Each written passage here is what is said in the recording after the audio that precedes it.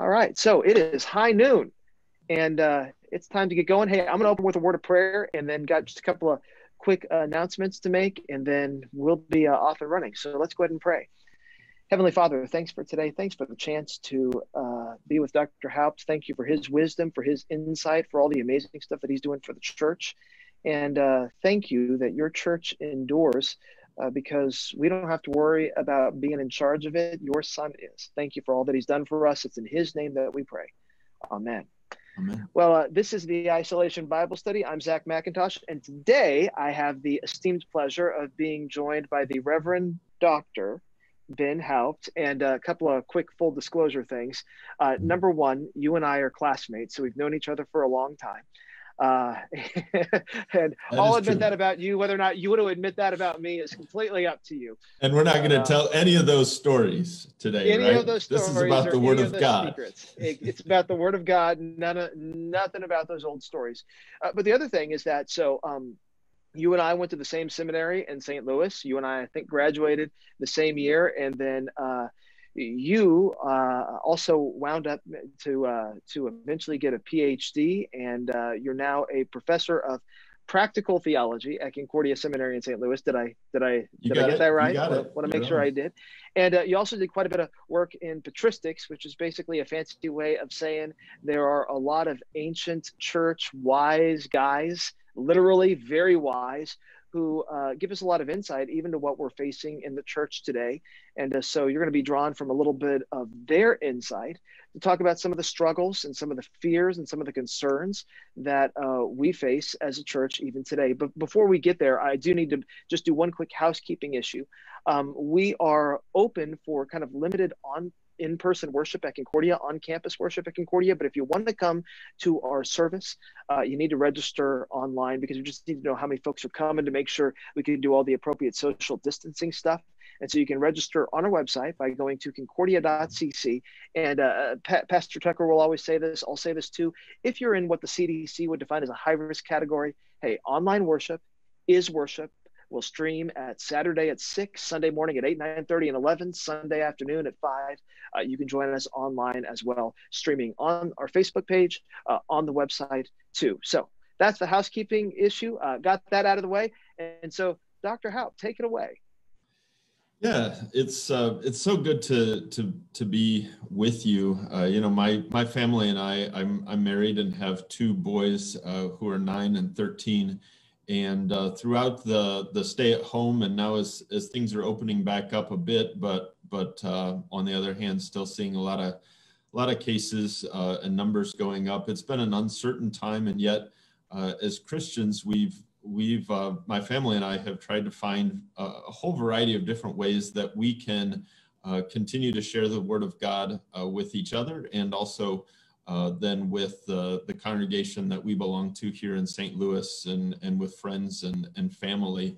And I think that's kind of what I want to talk about a little bit today is, in these times where we maybe can't make it to all the places where we would typically used to hear the Word of God and be fed by pastors and such. It's all the more important that we're able to continue to speak the Word of God to one another at home, and to find new ways of doing that.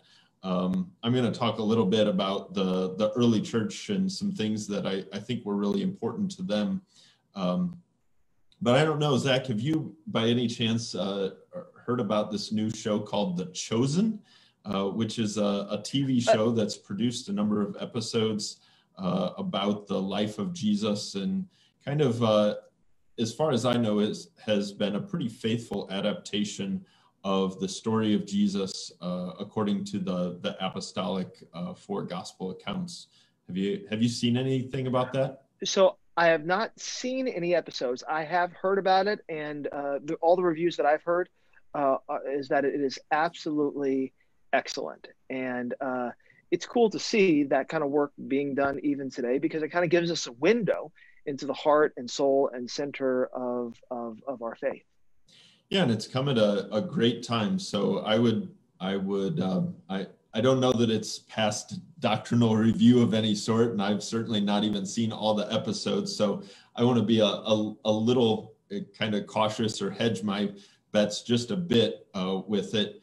But I've found it to be a wonderful adaptation, faithful to the scriptures, and yet it reminds me a lot of Paul Meyer and some of the novels that he wrote around the story of Christ and the apostles. And so I would call it like Netflix binge-worthy adaptation of the account of Jesus. And they definitely pull in some additional stuff, but I would highly recommend that. So find the Chosen app, and then you can begin watching those episodes. So for what it's worth, kind of interesting, maybe for some of your folks to check out. Which, by the way, one other thing, if it's kind of a faithful adaptation, speaking the word of God at home, that's one of those things where you can watch and discuss. And so speaking the word of God at home doesn't need to be complicated, doesn't need to be, you don't need to have a PhD, but you can indeed just take some time to watch and reflect and learn, because the church has long been an advocate of the arts. Although I will say this, it's always helpful to have a PhD because you get all sorts of new insights. And so, well, it was fun doing some study of the early church, and here's why I'm interested in the early church. A lot of people have talked about how we're living in a new age for the church. Even when I grew up around all Christians. I grew up in the Lutheran church, baptized as an infant, and went to Lutheran grade school, Lutheran high school, Lutheran college. So I was continually surrounded by Christians. Very easy for us to speak the word of God to one another. I constantly heard the word as I was growing up. But we don't live in that world today, where basically everybody in the country is a Christian. I think we're all readily aware that our country is changing rapidly, and that there's many more people now that are considered nuns, don't go to church. The church has also lost some influence in the culture, and certainly people do not always look first to the church to ask, what should we do? What's allowed? What did the scripture say is the moral way to live? And so people have called this, that say that we live in a post-Constantinian era. So here's what that means. Constantine was this Roman emperor in 300s, right? Early 300s, who not only legalized Christianity, but then even began to support it as the official religion of Rome. And before Constantine came along, Christianity was illegal. People could not build sanctuaries. That was illegal. So they met in homes and sometimes in businesses. And Christianity was very much a minority. And it seems like in some ways we're going back to that. I'm not saying that I'm thrilled about that or that I want it to be that. Certainly not. I owe that all people would know our Lord Jesus. But it seems like that's kind of the reality of our situation, is that we're living more and more in a day in which the church is a minority, where a lot of congregations are struggling even to keep their doors open, to pay a pastor, to keep services going. And so people are starting to wonder, how do we as Christians live in such a challenging time where we feel kind of pressed in on every side? And this pandemic has just been one more thing that has been challenging for the church and for meeting together and this sort of thing. And so I just want to go to a few things from the early church that I think are very helpful. I'm doing a big workshop for pastors and some laity later on in August, where we're going to do a deep dive into the early church, the so-called pre-Constantinian Christians and how they lived out, because I'm confident that as we look to them, they not only survived as a church for 300 years prior to Constantine coming along and really propping up the church, but they really thrived as a people of God, even as a minority, even among persecution. So I'm interested in learning from them. So Zach, do you think that did I sum up the question, what does it mean to live in a post-Constantinian age? Does that make Yeah, sense? absolutely. Our cultural influence, there was a time, and there have been several books written about this, where there was a general assumption, right? That if you were born, especially in the West, you were going to be almost born as a Christian, or at least with culturally Christian assumptions. And so you would grow up with some type of conception that there is a God, and you would grow up with some type of conception that Jesus is really important. And interestingly enough, even if you didn't grow up with those specific assumptions, you would grow up with some assumptions that are endemic to kind of a what we might call a Christian worldview. So, for example, you grow up with the assumption that there's something wrong with me, and my goal in life is to be good. And so you may have some evangelical preacher come along and say, well, here's the problem. You're not good, but guess what? Jesus is. And so Jesus can give his goodness to you. Well, all of those assumptions are beginning to give way. For example, you're not born necessarily with this assumption that you inherit from your parents that it's your goal in life to be good. Sometimes you're now born with more of an assumption that it's your goal in life to be fulfilled, which is a very different assumption from kind of like the righteousness assumption that we may have had all of those years ago. And so as Christian cultural influence changes, there are new questions that are being asked, and there are new challenges that the church faces. One other way that I like to put it, there used to be a time, especially in kind of mid-century America, where Christians had many of faces in high places. Well, a lot of those faces in high places, you don't see as many of those. There aren't as many what you might call Christian public intellectuals who are writing for all sorts of mainstream magazines that everybody reads, because honestly, there are fewer and fewer of those that everybody reads. And so as the culture fractures, as people begin to kind of think in niche ways rather than in broad ways, Christianity's influence, it's changing, and the assumptions that people are born with are changing. And so we got some hard questions to ask. Yeah, and I think, as a Christian, as I encounter struggles in my life, as we all watch the news, and it seems like every day there's a new news story that makes us kind of groan and say, has it really come to this? And it just seems like we get more and more of those kind of news stories. And you begin to wonder, Christians, I think this is very natural. Luther talked about this is the whisperings of the enemy, of Satan himself. But you begin to wonder, does God have it out for us or for me? Have I somehow gotten on the wrong side of God?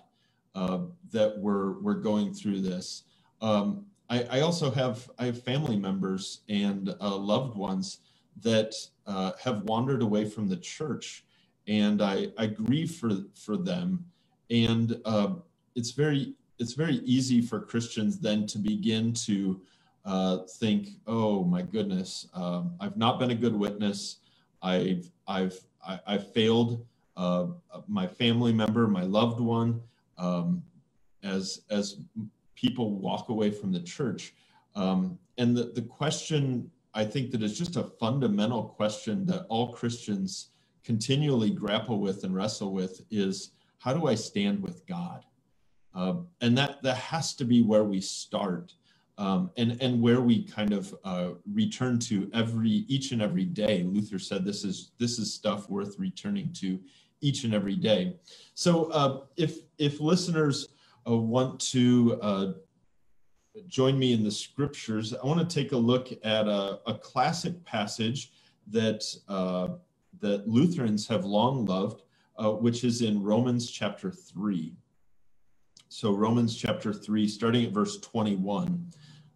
These are critically important verses for us as Lutheran Christians, but they've been held up throughout the years, and that's going to be my point. So Paul writes in Romans 3, starting at verse 21, "But now the righteousness of God has been manifested apart from the law, though testified to by the law and the prophets, the righteousness of God through faith in Jesus Christ for all who believe, for there is no distinction. All have sinned and are deprived of the glory of God. They are justified," and we're going to come back to that, "they are justified freely by his grace through the redemption in Christ Jesus." The verses go on, and there's no good place to end in Romans because you can just keep reading. But that simple word of justification sounds like a big, scary theological word, but to know that we are just, we're upright, we're able to stand before God confidently because he has justified us, not because of anything that we've done. And we simply trust him and the work that Christ did on our behalf. That's where every day we have to start out our life. And whenever you have this nagging question that Satan himself is even whispering in your ear, are you good with God? We return to the simple word from Paul that we're justified by grace. So just to put a fine point on this, just because we encounter trials doesn't mean that somehow God is automatically angry at us. So when you talk about that, I always think of, the very beginning of Jesus' public ministry, most famous sermon ever, Sermon on the Mount. How does he open it? He opens it with a series of blessings, but these are people who appear to, in a lot of ways, be unblessed. And yet, even those who struggle, right? Even those who are poor in spirit, right? Even those who mourn, even those who have all sorts of bad stuff happening to them that may make everyone else go, well, maybe God is against them, or maybe they think themselves, maybe God is against me. Jesus offers a simple reminder of blessing because it's not based on how good we are, but on how good God is. Absolutely. And so how this comes into the early church, some scholars, now I put my PhD hat on, so I'm going to be a nerd for a second, and yes, I will keep this brief, but some scholars have said, well, the early Christians in the 1st and 2nd, 3rd century, they lost sight of justification by faith. And some people have even suggested that this understanding of Romans 3 that we just talked about, that's just a Lutheran thing. That's just for those Lutherans. Luther certainly made a big deal out of it. But this is a fundamentally important question. Are our beliefs as Lutherans just Lutheran emphases, or is this the bedrock of the faith throughout the generations? Luther and the Reformers made the argument that justification by faith was the bedrock of the Christian life, and they said once that this is the doctrine upon which the church stands or falls. So if we think that we somehow have to do something to get through this pandemic in order to get God to get on our side, to get it to end, or if we somehow have to save the church because of all the struggles that it's going through, we've lost the doctrine of justification. The church, our faith, our being in Christ is all dependent on God's work. And so here's one passage or from a guy named Clement of Rome, to come back to the point that you were just making about the struggles that we face in life. Is this because I've somehow gotten on God's bad side? Clement of Rome is living in the midst of persecution. He's certainly way in the minority. Less than 5% of people in Rome were Christians at this time. And here's what Clement of Rome writes in about 100 AD. See if this sounds a little bit like Romans 3. he writes this: all therefore were glorified and magnified, not through themselves or their own works. He's talking about God's people here. Were glorified and magnified not through themselves or through their own works or the righteous actions they did, but through God's will. And so we, having been called through God's will in Christ Jesus, are not justified through ourselves or through our wisdom or understanding or piety or works which we've done in holiness of heart, but through faith, by which the Almighty God has justified all who have existed from the beginning, to whom be glory forever and ever. Amen. So in the early church, this was incredibly important, that as Christians came up against really difficult things, as they faced people who ridiculed their faith and said, no, we don't want to have anything to do with the church, that they would continually come back to this simple doctrine, this simple teaching of justification by faith, that we're good with God because of God's work in our life, and the work that Christ Jesus has done for us in his life and his death and his resurrection. So justification is this big doctrine of the church, and we talk about it a lot, and people have written a lot of books about it. But at the end of the day, this is something that helps us when we get out of bed in the morning to know God's on our side because of what God has done for us in Christ. You know, there's a temptation whenever we face a time like this to try to pull almost a rabbit out of a hat and to say, what trick can I pull? What fancy thing can I do to make this all better? What's going to be the next big thing? And honestly, the next big thing is really the greatest old thing. And so there's a non-Lutheran theologian, very famous story, and I'm pretty sure it's not apocryphal. It might be. A very famous story about a mid-century theologian named Karl Barth, and he was asked one time, "Hey, so out of all your study, what have you learned? What's the greatest insight you've gleaned?" And he responded with the words of "Jesus loves me, this I know." He goes back to this idea that God is on his side. Another kind of interesting thing is sometimes we do get into the sense that there was somehow some invention of this doctrine that God is on our side, that, you know, justification by grace through faith. It wasn't always the heart and soul of the Christian message. One of the great things the Reformers did so beautifully and so well, if you read, for example, through the Lutheran confessions, you will see that they constantly quote some ancient church fathers with the express intent of saying, this is nothing new. The greatest thing is still the first thing. It's still the foundational thing. And it's not that we don't make new discoveries or speak about things in new and fresh ways, but if it's not built on the foundation of Christ and what he has done, you're building out of stuff, to use a metaphor from the Apostle Paul, that is ultimately going to not last. It's going to be destroyed. Yeah, absolutely. You know, I was listening to another pastor outside of our Lutheran circles, but his name is Tim Keller. He was a pastor in New York City and wrote a bunch of books. He was speaking on this topic, and he, in a lot of ways, Tim Keller is very Lutheran in his thinking, but it's only because this is scriptural. It's not anything that we Lutherans own.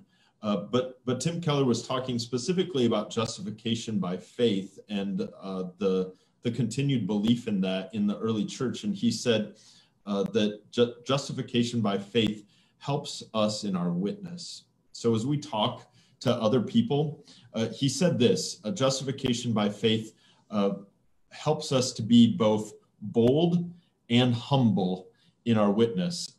We can be bold about God's work and Christianity because it's not work that we've done on our own to save ourselves. So we can be radically bold to say, you know what, God in Christ came down to this earth and lived among us, died our death, and rose again to give us new life. And we can be radically bold and just we don't even have to ask people, do you believe that? Or do you know where you're going to go when you go to heaven someday? We can just tell them God in Christ came for you, and he loves you, and he desires a relationship with you and to forgive you.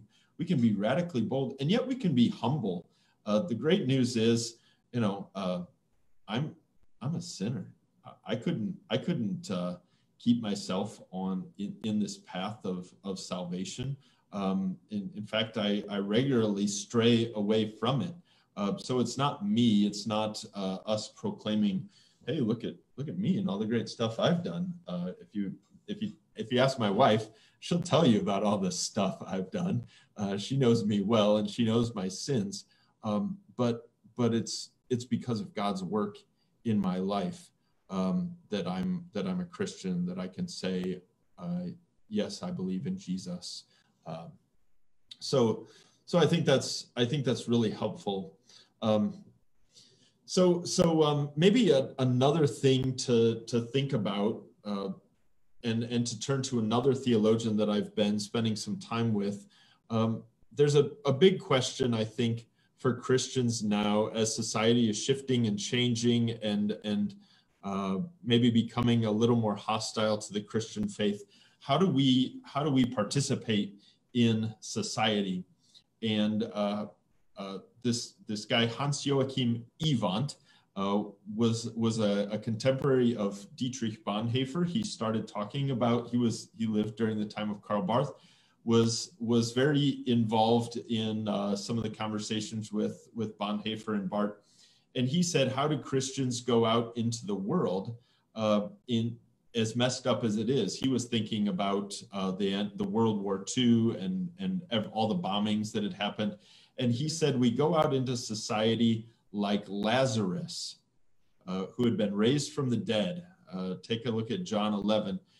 We go out with death behind us. In our baptism, we died and we came back to life through God's work. And so we go out into society full of faith and confidence with death behind us. What do we have to fear?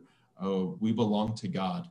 And I think that's tremendously helpful for people that are trying to think through how do we engage our neighbor, or how do we get through this? Death is behind us. One of the reasons that Christians can be tempted to retreat is because of fear, and that realization that if Jesus has conquered death, and if we have been joined with Jesus in his death, right, in the waters of baptism, if the resurrection belongs to us, then we really don't have anything to fear. That's something that, if there's one thing that we need to remind ourselves of again and again and again, it is that.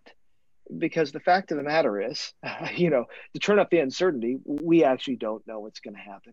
And we don't know what the church is going to face going forward. Kind of like all the generations who have come before us didn't know what the church was going to face.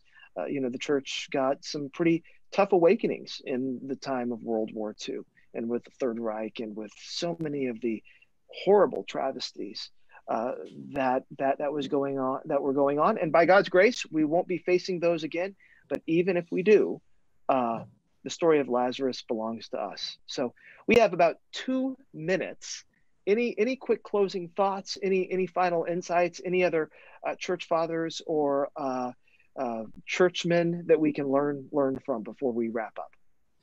I would just say, to my encouragement to people is just to have kind of that bold confidence in Jesus, that you can speak the word of God to your family member, to your neighbor, to a loved one across the country on a Zoom call. Just throw it out there, like a person sowing seeds. Jesus just flung the seed wherever. And it'll grow if it's meant to be. God can do great things with your words. So don't be afraid. Speak the word of God. Share a Bible verse. Pick something out of the scriptures and just tell people. Share the word of God. That would be the closing thought for the day. Thank you so much. I appreciate, again, you taking the time. Great to be with you.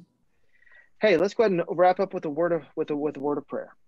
Heavenly Father, thanks for your word. Thank you that your word goes out and it touches hearts and it changes lives during this really difficult time where the temptation is to be afraid. Help us to remember that because you go before us and because of what your Son has done for us, we have the promise that death is behind us. May we live with that boldness, also with that humility, knowing that it's not because of us that any of this has happened, but it's all because of your Son. It's in his name that we pray. Amen. God bless you, folks. Hope you have a great day. And we'll see you for church this weekend and then on Monday at noon for the Isolation Bible Study. Thanks, Professor Haupt. Great to be with you.